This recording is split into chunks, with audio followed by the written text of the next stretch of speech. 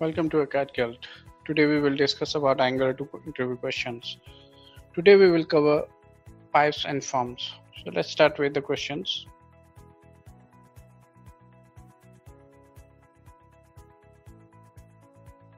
So first question is define pipes with examples. So pipes are basically filter or formatter which helps to focus, format or transform raw data and display to the user on the browser. For example, if you see here, we have this name hello Rahul Dravid. So if we want to display this string as uppercase, we can use the Angular 2 pipes. So let's check that. We have this variable username, and if we use pipe uppercase, it will convert this variable to uppercase letter like this. So now you can see if we are using uppercase, it is converted to Rahul Dravid with all the letters in capital. So we have different kind of pipes in Angular 2 like uppercase, lowercase, date, JSON, and etc. So if you see this date, it's not readable. So sometimes from the server, we will get raw data, which we need to transform and show that on the browser. So for example, this date, you can read like Tuesday, March 2nd, 2010 with hour, minute and seconds, and with the GMT and Indian Standard Time. So if we want to format this, we can use this pipe to transform this data. So let's say we have my birthday. So if we use pipe date, it will convert this variable to more readable form. So if you see here, now it's converted into March 2nd, 2010. So in the third line, we have formatted date, like we have a date with the full date, and you are converting that full date to the uppercase. So we can combine multiple pipes in one value. So for example, if the date is Tuesday, March 2nd, 2010, on all the letters in this date are capital now. So we are chaining two different pipes here. How do we call an Angular 2 pipe with multiple arguments? So for example, if we have two different things in an HTML template and we need to pass that into our custom pipe. So how we can do that? Let's see that. For that, we need to create a custom pipe. We have pipe and pipe transform method, which we need to import from Angular core. Then we need to use @pipe annotations. And in this, we need to provide a name of the pipe. Let's say simple pipe. Then we need to export the class simple pipe, which implements the interface pipe transform. When we implement the pipe transform, we need to override the transform method. Here we have a transform method which will accept value and number of the arguments which you pass from the HTML. So let's say we have argument 1 and argument 2, and we are returning argument 1 multiplied by argument 2. So in HTML, if you see here, when we need to use custom pipe, you need to specify that name. For example, if you see the uppercase, right? So this is also a pipe name, which is provided by Angular. Now we are creating one custom pipe, which is named as simple pipe. So here we are passing that simple pipe with two parameters, 20 and colon 66. So you can provide multiple arguments in that. So let's say I'm providing here one more argument. Let's say it's a string value, hello there. And if I go back to the simple pipe in the transform method, I can specify here the third argument. Let's say arg3, and which is type of string, you can mention here, or you can type any. Now if we need to show, let's multiply by this and then plus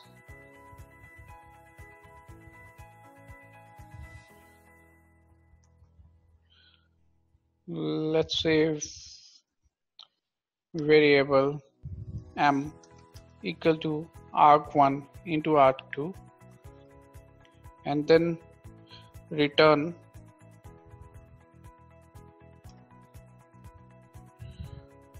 arg3.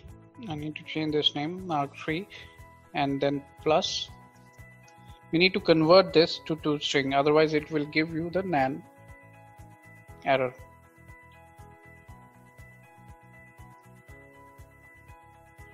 toString.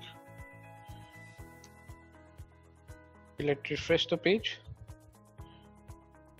Simple pipe expression expected. Okay, return. So you don't need to specify this. Now if you see here, now it's hello there 1320. So we are passing multiple arguments into the pipe, right? So we have a custom pipe, simple pipe, and then we are passing 3 arguments in that. So here you need to mention a number of arguments if you want to use. Let's move to the other question. How do we chain pipes? Chain pipe means you are integrating 2 different pipes, whether it's a custom pipe or Angular provided pipes. So let's see, in the first example here in HTML, we have this date pipe and we have other uppercase pipe as well here. So we are using 2 different pipes in one variable. So this is called chaining of the pipes. Define pure and impure pipes. There are 2 categories of pipes, pure and impure. Pipes are pure by default. So if you see this example, simple pipe, it's pure by default. And if you need to make it impure, you need to specify this pure variable to false. Pure pipes are used only when it detects a pure change to the input value. A pure change is either a change to a primitive input value like string, number, boolean, or symbol, or a change object reference like date, array, function, or object. Angular ignores changes within objects. It won't call a pure pipe if you change an input month, add to any input array, or update an input object properly. This may seem restrictive, but it's also fast. An object reference check is much faster than a deep check for differences. Whereas in the impure pipes, Angular executes an impure pipes during every component change detection lifecycle. An impure pipe is called often as every keystroke or mouse enter. With that concern in mind, implement an impure pipe with great care. An expensive, long-running pipe could destroy the user experience. So we generally use pure pipes, and if we need to update an object very oftenly, then we need to use the impure pipe. Okay, which directive are used in Angular forms? So let's say we have forms. Let's discuss about forms. So Angular provide us 2 different kind of forms directives like ng form. So if we are using form, we can mention that ng form directive here in the template or in the component file. So if we specify this, Angular will know about that this is ng form. So it will create the ng model inside that, and whatever the operations you are doing in that particular form, it will handle all the things. So there will be a question like Angular 2 forms, what's new and what's changed. So now in Angular 2 forms, right, there are a lot of things. Like we have template driven forms and reactive forms as well. So template driven forms are, as the name suggests, are forms built entirely in your UI. This is typical way we built forms in the past and is useful for building very simple forms in Angular 2. There are model driven forms which are also called reactive forms. Model driven or reactive forms, which similar to a template driven forms, add an additional layer of complexity and functionality by having you to declare the model of the form in the component class. So let's see the example of that form. So if you see this simple form HTML, we have this ng form directive, and we are using ng submit also to submit the data of that form. So in here, in the component, I'm using this onSubmit function and I'm passing that ng form here, and we are just adding the console here. So in the HTMLs, this form has one input, first ng model, and this ng model has binded to the name, and the second has this last name and the button submit. So let's see this running example. So let me go to the component and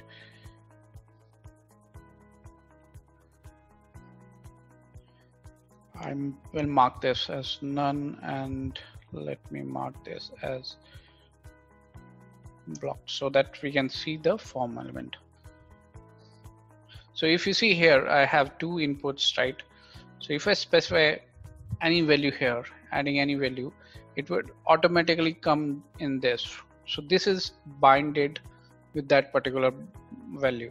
So if I removing this, if you see, I'm removing the first name. So it's saying first name valid equal to false. So forms also give us a lot of other things like validations, submit part.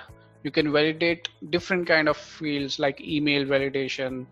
You can validate the text, whether that value has a minimum value or maximum value, whether the input is having the restrictions like the characters, like special characters are not allowed. So you can specify that validation as well.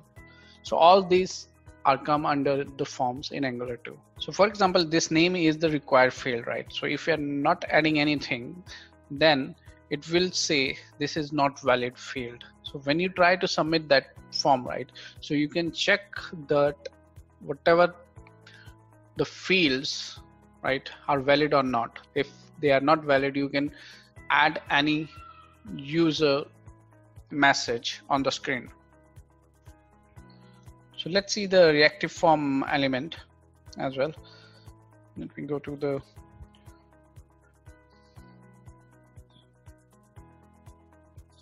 let me see the validate here. So I'm using the plunker to show you something. This is the simple example of form validations here. So here the green car name, right? So if I specify any name, right? If I'm removing the name of that car, it's showing me the name of the green car is required. So here is the validation, and we are adding a message on the validation on user input. So if I specify anything here, the message will automatically go. Same with the color. If I'm removing the color, it will ask you to enter the color of the car. So how to do this? So let me go to the component. In the component HTML file, if you see here, in the first component we have input field and we have ng model my car. So we are just hiding one div here with the hidden property which is mapped or bind to the green car name. So if the green car name is valid, it will not show you this message here, and if it's invalid, then it will come here. So same with the other property of color.